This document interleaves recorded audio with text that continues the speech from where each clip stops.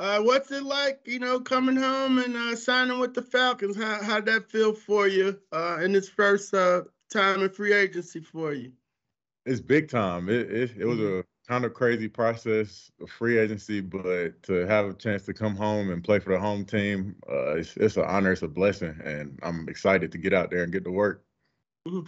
Hey, and Coach Arthur said, hey, some of the things you all were doing with the Giants is similar to what they do here. Did you kind of see that, and was that a factor in your decision to sign with the Falcons? Of course, I think it's a good fit. Coach Pease, he does a good job sending pressure, having guys be versatile coming off the edges. So I think it was just a good fit and a great situation, and I'm just excited. All right. Thanks, Lorenzo. Good seeing you again, man. Yes, sir. You too. All right. Up next, we'll go to Michael Rothstein of ESPN. Hey, Lorenzo. How you doing, man? I'm good. How's it going?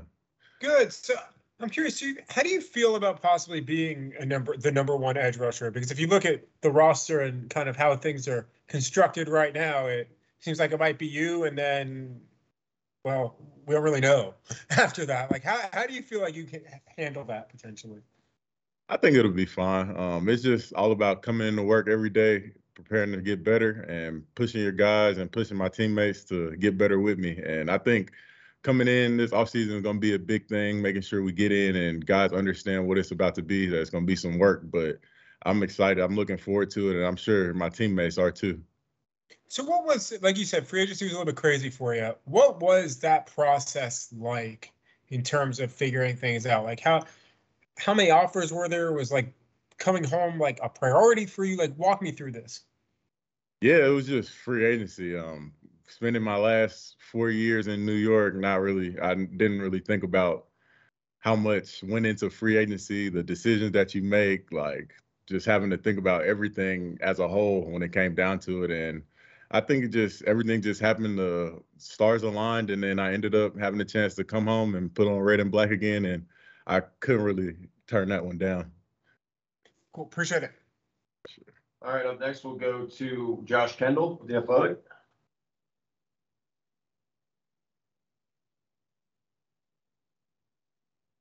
Hey, Lorenzo, forgive me.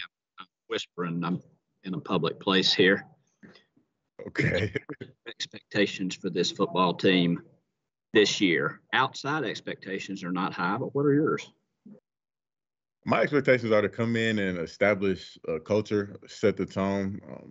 I plan on us being a physical team. I haven't really got a chance to talk to coach too much, but I know physicality is going to be an important thing, and we're going to be accountable to each other. And it's going to be work. It's always work. The league it's a Marriott, so everybody's really even. So I mean, we just got to keep doing what we do and play football, trust the process, and get to work this offseason and be ready to go out there first game. Cool. Yeah, Kevin Knight, Falcoholic, you got anything? Hey, Lorenzo. It's Kevin Knight from the Falcoholic. You finished the 2021 season super strong. You had 5 sacks, 5 tackles for loss in those last 4 games. Do you feel like something clicked for you? And how do you think you can carry that over to the 2022 season? Yeah, so it was big for me to finish strong. I was as healthy as I've been over the last couple of years, dealing with the Achilles tear. But I was just comfortable, excited to be out there and just take advantage of those last opportunities I had to play ball and be healthy with it. So I just plan on carrying that over, keep working on my strength, explosiveness, and just do what I do. It's my 5th year in the league, so I kind of understood and grown to understand what it takes, and I think that started to show those last couple of games. Thanks. D'Lo, you have any follow-ups? Yeah, Lorenzo, I got this from Chuck Smith. He said, Zoe was on a roll with a strong finish. Good signing for the Falcons. I'm very happy about this one. Did he help you at all, or would you work out with Chuck at all? But he's usually my expert on the pass rushers for me.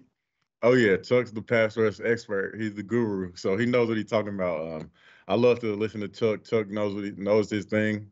He's a top pass rush leader, sack leader for the Falcons, and I mean, he knows what it takes. So learning from him, getting a chance to pick his brain. Now that I'm home, I can pick his brain even more, and it's the home team. So I'm sure he's gonna help out a lot. All right, and then how about your family? If they're pretty mother happy to see you home, and a lot of people have been hitting you up for tickets and so forth. Yeah, I haven't got too many ticket requests yet, but I know that's gonna come once them games start rolling in. But I'm just excited. My family's really excited. My mom and dad are gonna get a chance to see pretty much every game, and I'm just excited. I'm really happy. It's a blessing, and I'm ready to put on for the city. All right, thanks, Lorenzo. For sure. Mike, you have a follow-up? I do. So, Lorenzo, what's the most interesting thing you did this offseason? Excuse me, what you say? What's the most interesting thing you did this offseason?